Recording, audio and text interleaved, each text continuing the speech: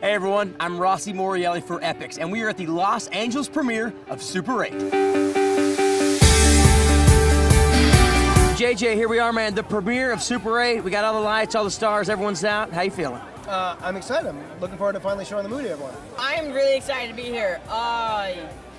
This first one, it's really crazy and it's huge, and I'm having so much fun. Awesome. You know, it's kind of surreal to be here right now. It's extraordinary. I'm just so excited. This is my first movie premiere. It's crazy, awesome. Yeah? It's awesome.